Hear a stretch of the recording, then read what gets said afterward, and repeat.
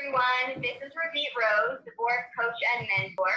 And I have the pleasure of sitting with Dr. Jennifer Lewy today, who's a clinical psychologist. Hi, Jennifer. Hi, Ravit.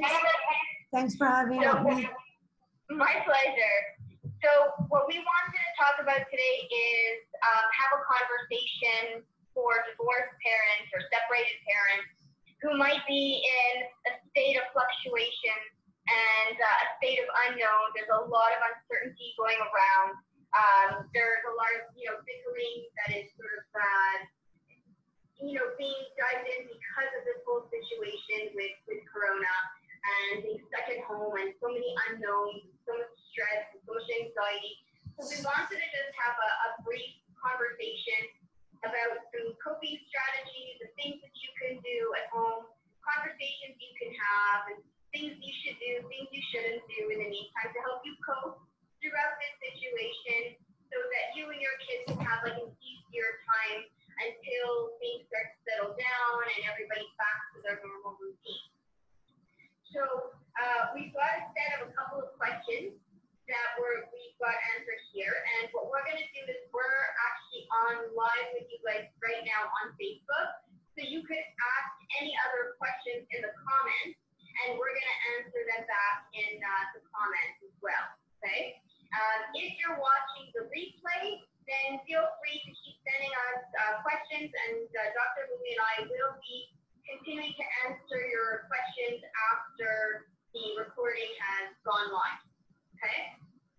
So the first question is that the other parent is highly emotional, stressed, and anxious, and it's affecting our children. What can I do right now? So that's a very good question, because we know that emotions are contagious. So if a parent is stressed and feeling anxiety, which is extremely normal in this pandemic, it's a good thing to acknowledge it. So the first thing would be for the parent to be able to say that he's anxious or stressed. So there's that expression, you name it, you tame it, right? You probably have heard it before. But instead of saying, I am stressed out, this is the end of the world, you want to kind of localize the feeling. So be able to find which part of you is feeling stressed. Maybe it's your thoughts, it's your mind, maybe it's your body, maybe it's in your heart, maybe it's your stomach, you're feeling suddenly nauseous. So you want to localize it and identify which part of you is feeling stressed out. And the second thing you want to do is use some self-compassion. So it's very helpful in this moment to realize that it's a moment that is difficult. So use a general statement like, this is a moment of suffering. And then you can generalize it like suffering is part of life. And the third statement could be more specific to what you need. So I can say, may I get some patience or love right now? And then the fourth statement is to give intention. So may I give myself self-compassion in this difficult moment, a little bit like you would do for a good friend of yours. The third thing to deal with stress, we know that right now it's a situation that you can't control. So often when it's unpredictable, it's a moment where we get more stressed because we don't know what's going to happen. So if you can instill a bit of a routine, it's going to give structure to your child and it's going to reassure them. So it's a way of regaining control in a situation that is unpredictable right now. So getting up at the same time as you used to, having breakfast, going out for a little walk, doing some work, having a snack, play with your child, like structuring your day is going to help you move around the day in a more healthy way. Another very important tip is to continue to use humor. So even in a moment where it's dark and we're feeling a lot of anxiety, it's important to laugh about it because eventually we're going to get out of it and we're going to remember those moments. And it's not all negative. There's some positive moments. You're stuck at home, but at least you're in a house and you have electricity and you have food and you're around people that you love. So try to use humor to lighten up the situation. So you want to be able to release tension, and we know that laughter is your best medicine. So it's a good way to release the tension. Some people may want to cry, that's okay too. And for children, We suggest also rough and tumble play. So play fighting with them. You know, if you're upset at them, you can throw a pillow, you can use some Nerf guns, you can tickle them. So it's a great way of releasing tension. Another very important tip would be to exercise. So we know that that is a very high correlation with stress reduction. So if you can exercise, whether it is inside your home, you can do yoga, or you go outside for a run, even a walk. So, hopefully it's gonna be nicer, the weather's gonna be nicer soon. You're gonna be able to bike out, scooter, rollerblade. So there's a lot of things you can do. If you can get out and get fresh air, especially get in the sunlight for vitamin D, that's gonna be very good too. And then, as a lot of people are talking about, use mindfulness tools. So there is meditation. You can look up, use, you can use the internet to find a lot of scripts, even on YouTube. Progressive muscle relaxation, guided imagery, grounding exercises, journaling. So being in the present moment is going to help you reduce the anxiety. So the question is why? So often when we are anxious, it's because we're projecting into the future. So we're thinking of what's going to happen, but we don't know what's going to happen. So it's anxiety provoking. Or people that are feeling depressed are stuck in the past. What if I could have done that? What if I should have done that? So being in the present moment is not saying that you're not going to feel any anxiety at all, but it's going to be less than if you're projecting to the future. So do little things like playing with your child is going to bring you into a present moment. Baking, listening to music, do something and, really enjoy the senses. So the 5 senses are what you want to focus on, what you're seeing, what you're hearing, what you're feeling or touching, the taste, the smell. So that's what you want to focus on. There is a little exercise after. I can give you some tools that you can also print out so that you can look back at it. Number 7 is to connect socially.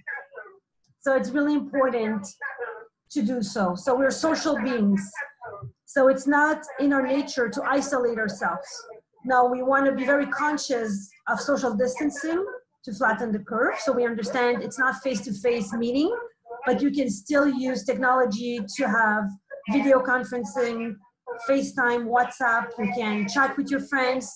You can make a group for, like all the parents in the grade of your child or in the daycare class. You can make Skype phone, you can use Zoom, you can do whatever you need to connect. Even if you go outside for a walk and you can talk to a friend, a neighbor on the other side of the street. So there's a way of connecting with people around you. And inside your home, you want to be able to use the time to connect with your children and your spouse, or if you're separated or divorced, find a way to connect with your child if he's with the other parents. So even though you may not see him or her, you can still daily touch base. It can be a 5, 10, or 15-minute conversation, but I would recommend a daily touch-in. Number 8, I would say, is to keep on healthy nutrition. So balanced meals. Make sure you have a lot of fruits and vegetables to increase the vitamin intake. You want to also take vitamin D, that is recommended, and a lot of liquids. So take a lot of water to hydrate yourself. Even though it's not hot out, you still want to use a lot of liquids. And enough sleep and rest. So we want our immune system to be as strong as possible. So we know that if you eat well and you rest and you sleep properly and you exercise, that is all going to be a good way to boost your immune system physically and mentally. Number 9 is important. Do one thing a day that makes you happy, something that brings a smile to your face, whether it is through exercise, through art, music, books. You want to cook, bake, take a bubble bath, massage. It doesn't matter what it is. Find one thing that makes you happy and do it. And number 10 is practice gratitude. So we know this is a really difficult time, but you want to find something you're doing that you're grateful for. So maybe you're grateful because you're healthy, or because you're with your children, or because you get a break from your children, or because you did something well, you're proud of yourself. So look at your day and find something to be grateful about. And you can ask your children to do the same. So instilling gratitude is going to make you feel happier in a way. And if you can do some good deeds, it's going to keep your mind focused and busy on being proactive and do something for maybe your family, your community. So this is really the main tips for dealing with stress and anxiety. So there's 10 tips. You're going to have access to a little handout at the end. But what I want you to remember is that you can't pour from an empty cup. So self-care, taking care of yourself first is not selfish, is what is important as a parent. You want to be able to put your oxygen mask on yourself first to be able to help your child second. And it's okay. If this is not helpful enough, it's okay to not feel okay. And there is help out there. So I want you to be aware that there is people, whether it's online, you can call 811 and talk social support. We can call the CLSC.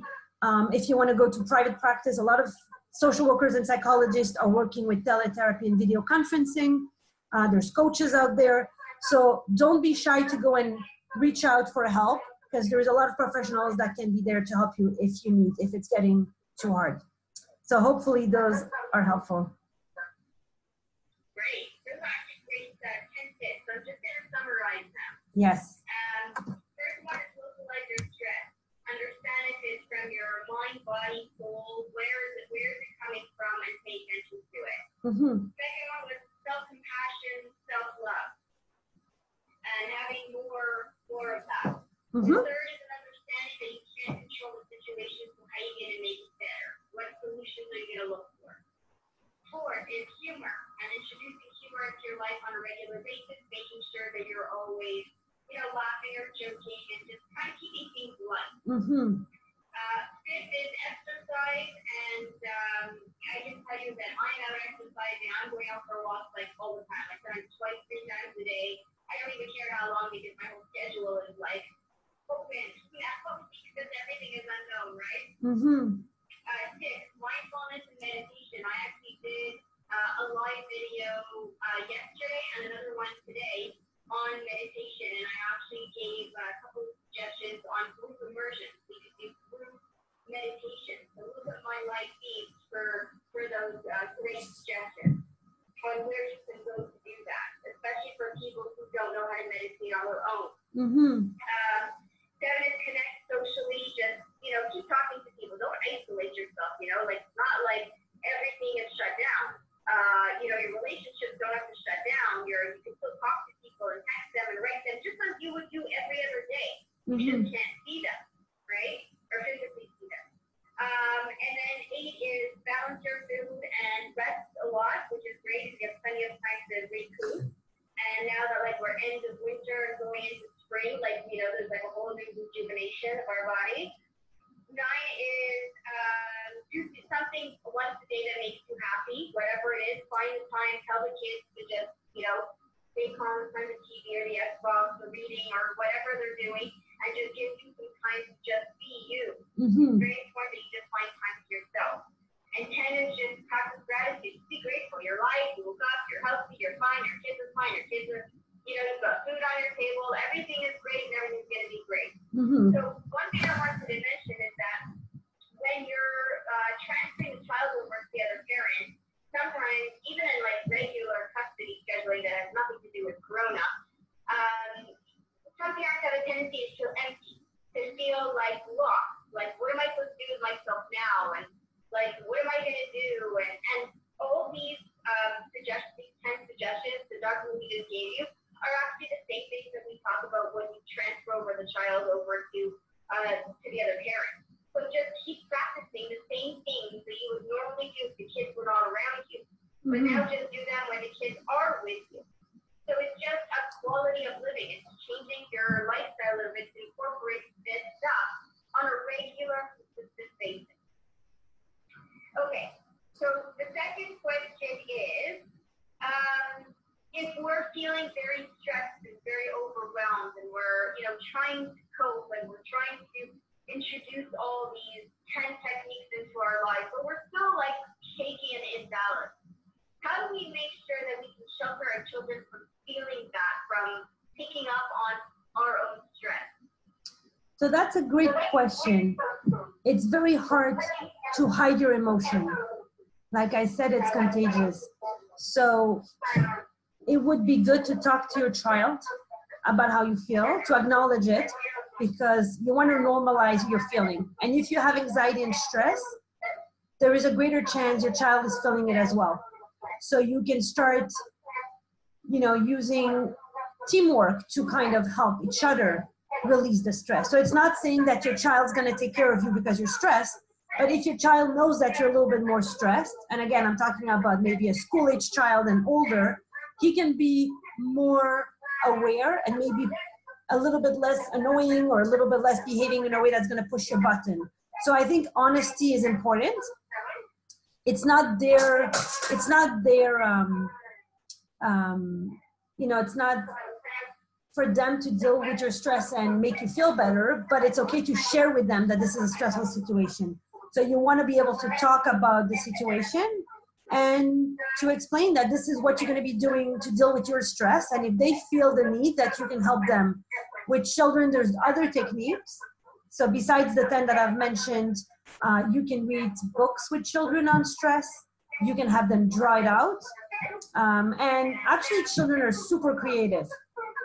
So if you sit down and they say, yes, I do feel a little bit stressed, or I'm a little bit bored, or I'm a little bit, sad, I can't see my friends, it's a great way to problem solve. You can sit down and ask them, what do you want to do, right? Your child knows it himself best. So you can sit down and say, hey, I trust you're going to find solutions.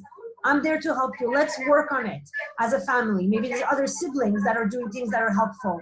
So I think the main point here is to not be shy and not be embarrassed about how you feel.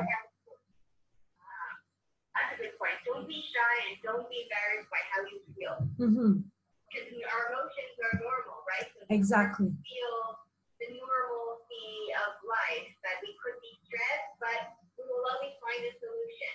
We're a state of unknown, but it's going to be okay one day, yeah, we might not be able to go to school, but we get to do other things. So keep finding the flip positive side of things. That's a very good point. So I would recommend, when you look at Facebook, for example, feed, it's always like nice pictures of families smiling on the beach. And, if you ask a client or a friend, how many pictures do you have on your phone of your children fighting or crying or being angry? It's very little, right?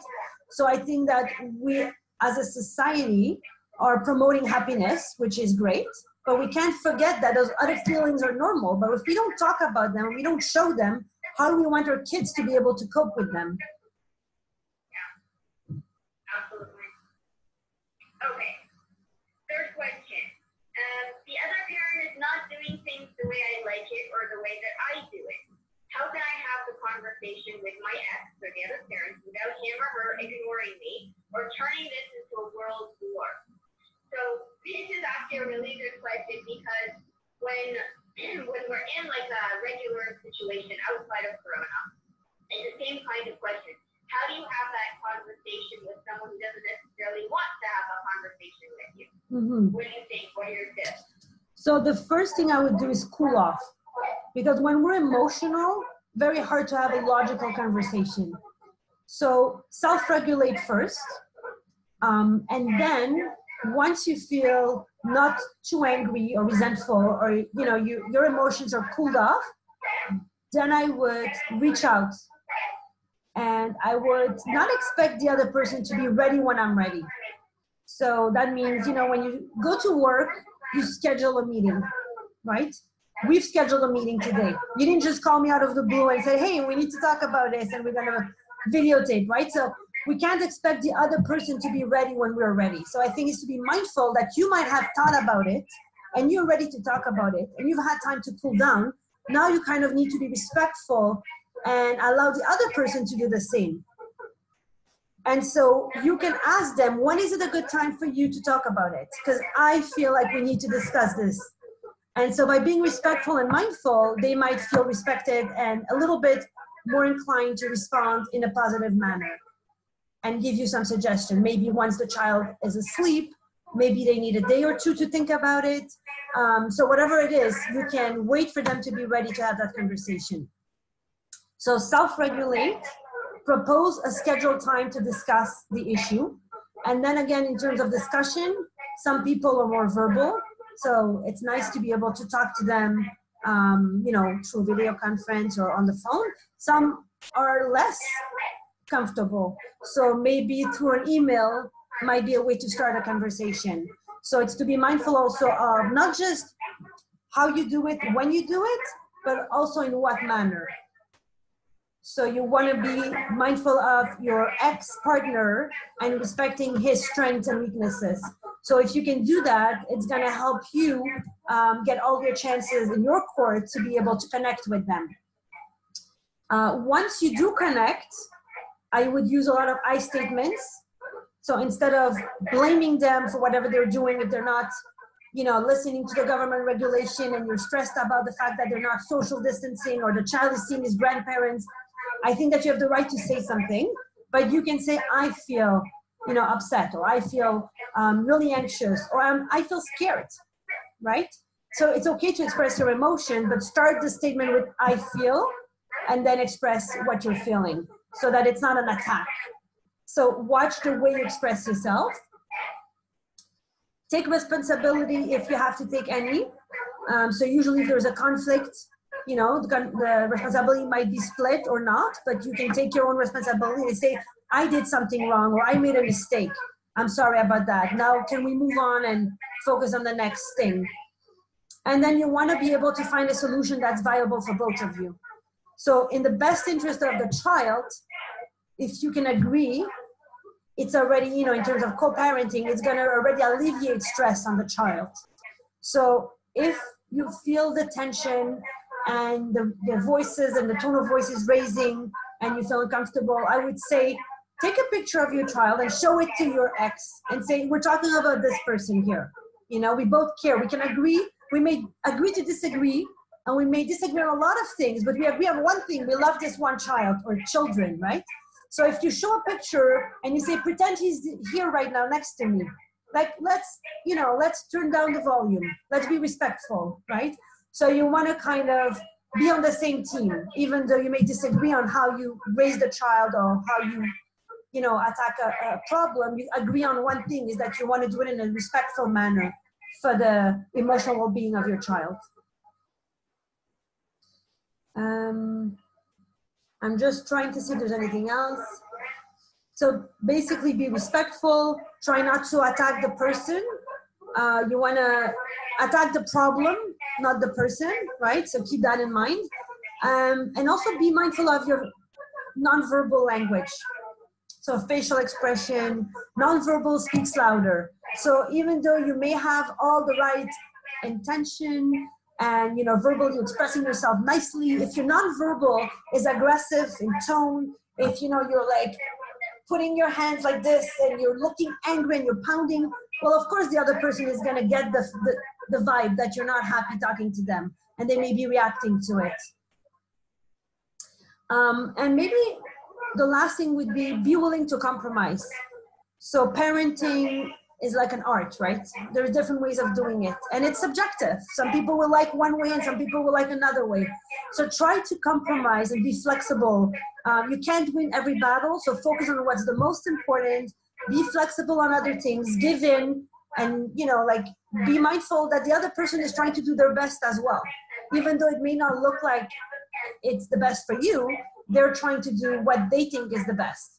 So, be mindful of that and try and compromise. Those are all really good points. And they actually lead into the last question. So it kind of answers it, there's some extra stuff that I want to mention. So if my ex wants to use this time to work on an agreement, but it's not something that I want to do right now, and I'd rather wait till Corona is over, how do I explain this to him or her? So I think that, on the standpoint of a divorce coach, I think that the most important thing to realize is that we're in a state of unknown right now. So to go and make changes to an agreement on a financial standpoint or with custody and all that is really not the time right now. Why? Because we don't know what's happening. We don't know if people are coming back to jobs. We don't know when the kids are going back to school. The schedule right now is all up in the air. I think at this point it requires a lot of flexibility. So I wouldn't go and, go to a lawyer and start to draft agreements. I mean, if there's things that are important that have to do with like what schools the child has to go to, or medication or health or something related to that, I would say that's a different story. But if there's anything that you could wait on, I would definitely wait on it. And I guess Dr. Lewy gave us some suggestions on how you can communicate that with your ex, right? So keep your emotions out of the equation. So make sure when you reply back, it's not a very emotional or antagonistic or attacking sort of style email or text message. Keep a personal, say, I would rather wait, I would rather do this, I would feel more comfortable, and those kinds of, have those kinds of conversations. Anything else that you want to add, Dr. Lewy, to that? Well, I think it's what I would have said. I also like this diagram, the wise mind. So you might see it the opposite way. I'm sorry about that. But the idea of taking a wise solution requires, to access your emotional mind and your reasonable mind. And I think that what you're explaining right now is that because there's so much emotion and unknown, it's hard to make a long-term solution that will make sense for two people that maybe are in a disagreement. So maybe waiting it off is the right thing to do. In some exceptions, it might not be possible. So of course, lawyers are available and can be, like phoned in. You don't have to meet them in person. Things can be done over the phone as well. But if you can be flexible and give it some time and it's not going to put your child in danger, then definitely wait for the emotion to settle, for the situation to be under control so that we know what's happening, and then you can tackle that as well. Yeah, I agree with you completely. I think that now is not the time to be making changes to an agreement unless there's dire changes and you really need to make a decision. But other than that, there are, I think the best thing to do is just put a hold on everything for now. And I think that anybody who's reasonable enough is going to understand that there's no point in having an agreement now, which may change in 2 months when the kids go back to school, or they might not go back to school, or they might have summer school. Like, we don't know anything right now. So I would just, not even like get into an argument. I would just say, I'm sorry, but right now is not a good time. There's too many unknowns, and let's leave it open. When things settle down, let's rediscuss. No problem. I have no problem discussing it when things settle. So maybe the last thing I would want to add is the 3 R's. So often I will tell my clients is that before you can reason, you need to regulate your child. You need to relate with him to be on the same team, and then you can reason with them. So in terms of any relationship, it's valid. So with your ex, if you can keep that in mind and first self-regulate, if they're emotional, there's no point of continuing, because you can reason as much as you want, even if you're self-regulated. If your ex is now emotional, you're not going to come to an agreement. So help them regulate, give them some time, and then you can get into that second phase, which is relate.